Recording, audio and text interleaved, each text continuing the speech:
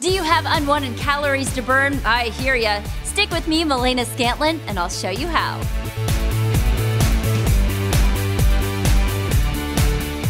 So glad to have you back, BeFitters. Our favorite fitness trainer, Scott Herman, is also back, along with ballerina Helen Bowers and Jimmy Peña, to get us in shape by dropping that weight.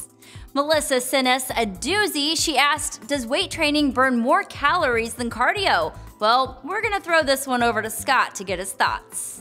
Although research has proven that you will burn more calories during a low to high cardio session when compared to resistance training, when you resistance train, you're actually building muscle tissue. And over time, as you build more muscle, you're actually increasing your resting metabolic rate.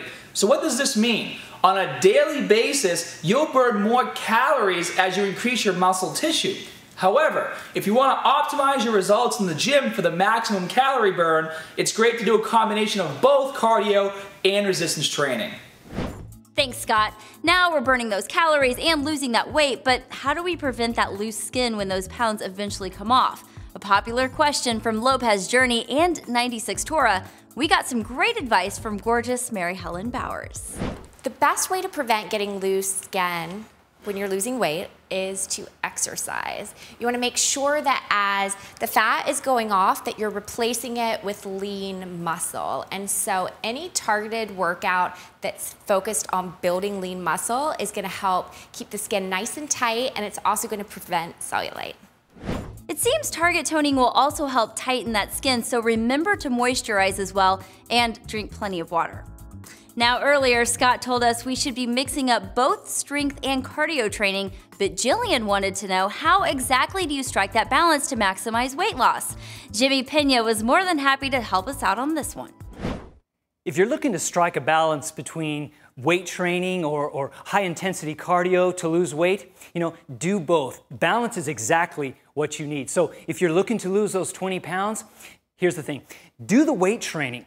In fact, the weight training is going to help you elevate your metabolism so you're burning calories when you're at rest. And the high-intensity interval training, that intense cardio, actually helps you preserve muscle. So the muscle that you're building with strength training, the high-intensity intervals, that helps you actually preserve that. And even though it's short intensity, it's short duration, you're actually burning more calories as opposed to staying on the treadmill for hours on end, which actually raises cortisol levels, makes you lose muscle tone. So do both, find the balance, alternate back and forth, and lose those 20 pounds.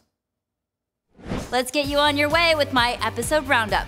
The more muscle tissue you have, the more calories you'll burn over time. So try mixing up your cardio workouts with some resistance training. This, along with maintaining overall hydration, will also help firm up that skin. So if you've learned something today, guys, make sure you like this video and share it with your friends. Subscribe to BeFit right here. Have an amazing week, and I'll see you soon.